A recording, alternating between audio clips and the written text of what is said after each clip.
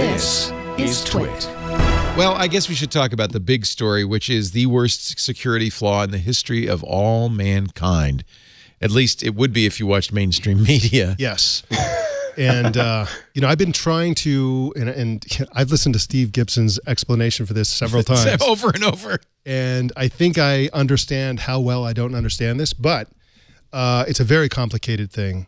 But the way that I would characterize this is that chips for the last... Since 1995. Yeah, 13 years now.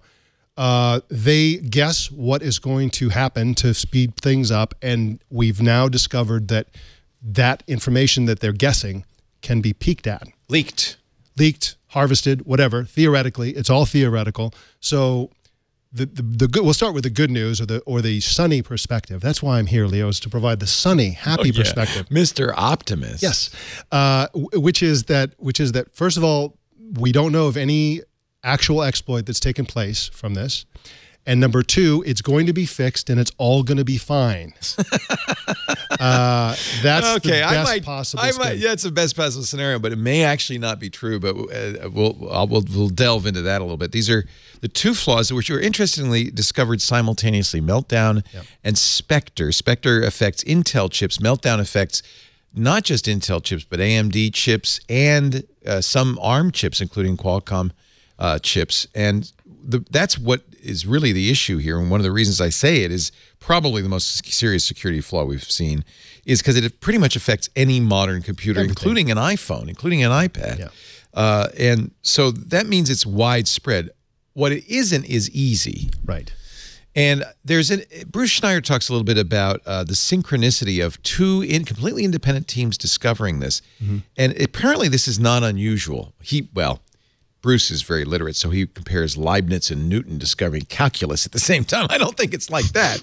But I think what it is researchers tend to look in the same alleyways. Yes. And this is a category of flaws called timing flaws that have been lately very fruitful. Rowhammer is an example where people were able to kind of look into memory based on a kind of a weird race condition. So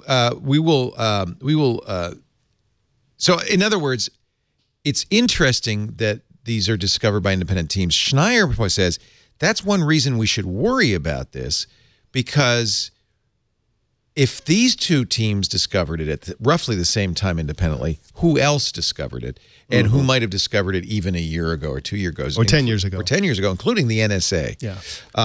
So this is, and I think, was it Micah suggested this XKCD comic strip? Randall is great at explaining this stuff. This is XKCD number 1938. The Meltdown and Spectre exploits use speculative execution. What's that? Well, you know the trolley problem?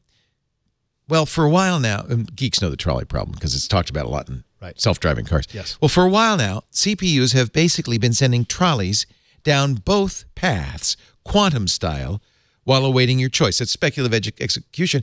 Intel started doing it in 1995 because it really did speed up processors. They would guess what you will do next, start that execution, and if they guessed correctly, it would be massive improvements. If they guessed wrong, yeah, you'd have to back up a little bit. Yeah. But it turned out the massive improvement outweighed the slowdown. So every processor, modern processor, uses speculative execution, except for maybe some of the dumbest ARM processors. Raspberry Pi, for instance, says we don't do that, so we don't have to worry. So, you know the trolley problem? Well, for a while now, both CPUs have basically been sending trolleys down both paths, quantum style, while awaiting your choice. Then the unneeded phantom trolley disappears. They say, well, you didn't do that. But the phantom trolley isn't supposed to touch anyone, but it turns out you can still use it to do stuff, and it can drive through walls. What she's saying here, and what's happening with Meltdown and Spectre, is because another technique used by processors to speed up execution, very fast, level 1 cache right next to the processor. In the speculative branch, it will load that cache with data for the next process. And it turns out the current process can peek at that data. This is why it isn't the most useful flaw ever, because that data, you don't really get to choose what's in that cache, but it might contain passwords, you know, logins, credit card numbers.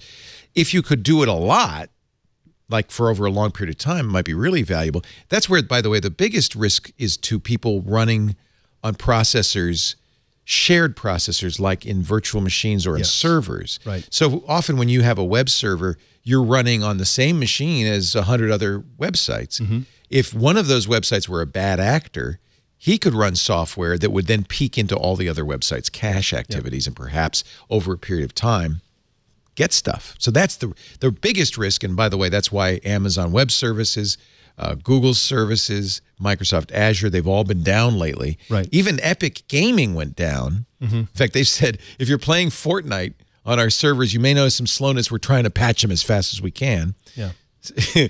So this is a big problem on shared processors, because then you wouldn't have to ever have malware on your system. It could just be somebody else acting badly. But if you had malware, or even, and Apple discovered that, this is a scary one, I think it was Meltdown, can be achieved by a browser running a JavaScript program. So you could theoretically go to a bad website, and the JavaScript hidden on that website could actually try to read your memory contents. It would only get what was in the cache. It would be really hit or miss. It's a much better tool for targeted. That's why the NSA would love this, because if you know, if I'm going after Mike Elgin, pardon this long explanation, but it's complicated. I think it's important. Even the cartoon has to be explained. So that sounds bad. Honestly, I've been assuming we were doomed ever since I learned about rowhammer. That was the other timing flaw that did. What's rowhammer? If you toggle a row of memory cells on and off really fast, you can use electrical interference to flip nearby bits. And do we just suck at computers? Yep, especially shared ones. So you're saying the cloud is full of phantom trolleys armed with hammers? Yes, that's exactly right. Okay. I'll just install updates. Good idea. That's the bottom line. Yes. Update. Right. Because everybody, Microsoft, Apple, Qualcomm, even Intel and AMD say we're going to put out patches. Those would be the better patches, the patch at microcode level. But if you're running Windows, it's been patched. If you're running a recent version of Macintosh, it's been patched, and those patches will continue to come out.